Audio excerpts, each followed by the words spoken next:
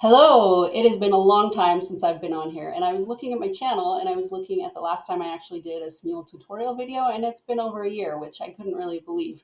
And my hair was kind of blonde. It's not so blonde anymore. Most of that grew out. So it's been a while. Anyway, a lot of changes have happened on Smule in the past year, and I'll probably do a bunch of shorts to explain what those are. But the biggest one that I am aware of right now that everyone was freaking out about for a little while was content storage, because Smule said that they would start deleting old stuff.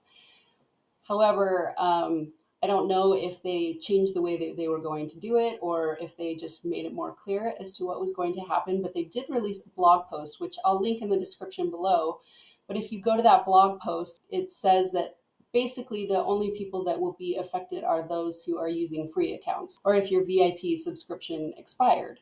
And not only that, but you have to be inactive for a year. Now, I will read this right off the blog post, but it says these changes will impact users who are using Smule for free and have been inactive for more than 1 year. Any content that may be removed from these inactive accounts will also not have been listened to or joined by any Smule user for over the last year.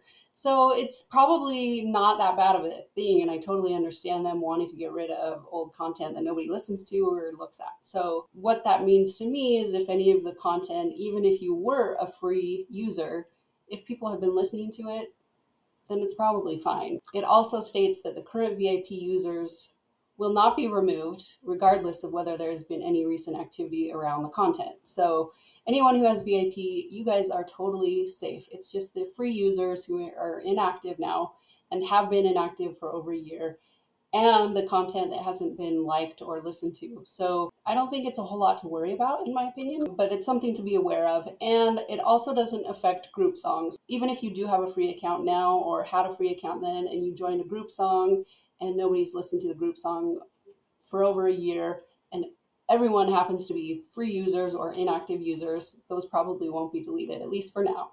So that is the latest on Smule, and hopefully I will be starting back up again and creating new shorts and giving you guys at least news and hopefully some tips as well. If you like my channel, subscribe. It will help other people find my channel if they're looking for Smule tips. And I will see you guys later.